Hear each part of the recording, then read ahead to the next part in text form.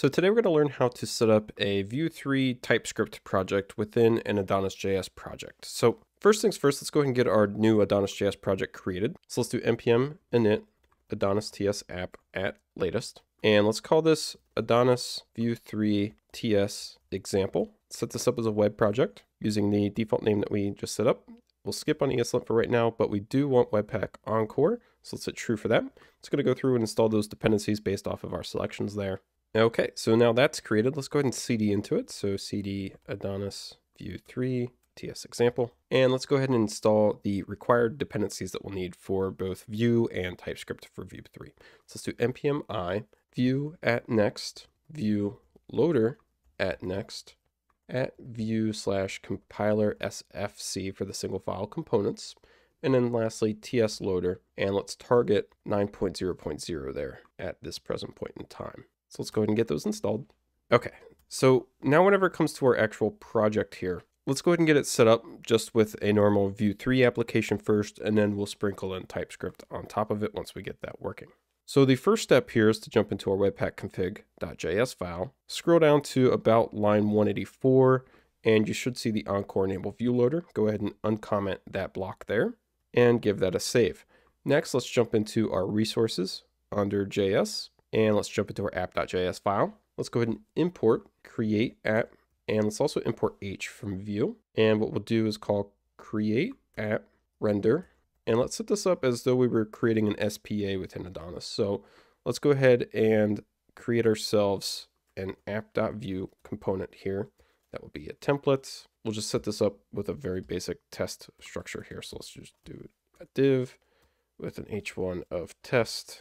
And let's test whether or not this is working. And let's do script setup and our script there. And let's just do const is working equals true. Give that a save. Jump back into our app.js file here, and let's import that component. So import app from app.vue, and let's provide that to the h, which is the render function. So we can do app, and then the second argument would be any props. I'll just put an empty object here for right now, but know that if you do need to provide any props within there, you can do that there. And then mount, and we'll set up our ID of app here. Next. So let's jump into our Vue directory here under welcome.edge, and let's get rid of everything inside of main, and we'll just set main up as our actual app. So just give this an ID of app. So that should be it. Vue should now be all set up. Let's go ahead and give this a run. So let's do npm run dev, and let's open that up within our browser. Okay. So it looks like we're getting a make sure you're compiling assets here. Looks like I might have requested the page before the assets actually built. So let me just try refreshing. Yep, there we go. Okay, so we got test true. So everything's working there. Next, let's go ahead and get TypeScript sprinkled in to our Vue. So we've already installed the TS loader that we'll need. However, if we attempt to use the tsconfig that Adonis uses, we're going to run into all sorts of issues because Adonis has a lot that it's doing to enable you to easily utilize namespaces and contexts. So if we attempted to use this, we would run into all sorts of issues around it trying to find sessions, core, REPL. And since our Vue application is not going to have access to any of that since it resides on our server, we'll want to just go ahead and create our own tsconfig. So let's do this. Let's call it tsconfig.vue.json. You can call it front end or whatever you want there. We'll just put Vue so that you explicitly know it's needed for the Vue application. And if we jump into Vue's GitHub here, they have a repository called tsconfig. And this is where we can find the TS configuration for Vue. So they have the base TS config here, but then they also have one specific for Node and one specific for web. We're going to want to grab the TS config as a baseline starter point. So let's go ahead and copy all of this and dump this into our tsconfig.vue.json file. And then we'll also want to jump back into here and grab what's in the web. So we don't want the extends here because we're going to go ahead and just put this all in the same tsconfig file. So we just care about what's inside of those compiler options, which should just be the lib and then an empty types array. So you can really drop this anywhere. I'm just going to drop it here in the first block. And before we leave this file, let's add in a couple more things. So first we want to define an includes array, and this will allow us to limit out all of the Adonis files so that we don't have that conflicting interest of attempting to use session on our local Vue file and things like that. So let's scope this specifically to the resources directory underneath our JS, any files within there. Next, let's also get this set up so that we can import files using the @ shorthand. So down here at the bottom, let's add in paths, and this will be an object. The one that we'll want to enter in is the @symbol/star, and then this will be an array pointing to resources, JS, and /. Next, we want to tell our Vue application to actually use this tsconfig.vue.json file. So let's jump into our Webpack config.js file, chain off of our enable Vue loader here, enable TypeScript loader, take the config for this, and on config.config file, point it to our tsconfig.vue.json file that we just created. Additionally here, we've added the alias for the character for imports within our tsconfig via the paths object, but we also need to add that alias for Webpack as well. So let's do that here. So this will just be join in our directory name and point it to resources/JS. Okay, so TypeScript should now be set up. So we should be good to switch our app.js file to an app.ts file. And we'll also need to make that update within our Webpack config here as well.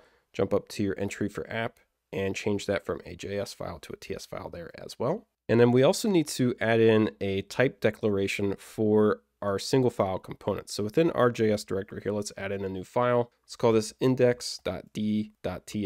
And here we will declare module star.vue for all of our Vue single file component files. And let's import type define component, and let's import that from Vue. Let's do const component is define component, and just provide those arguments there, an empty object. There's 2 empty objects, and then the third argument will be any. And then let's export default component. And this will prevent errors anytime that we actually try to import a .vue file within our Vue application. And this should get automatically picked up since it's within our include array. So we shouldn't need to rig this up anywhere. And lastly, before we test this, let's jump into our app.vue file and set its lang to TypeScript. So give that a save. Let's jump back into here.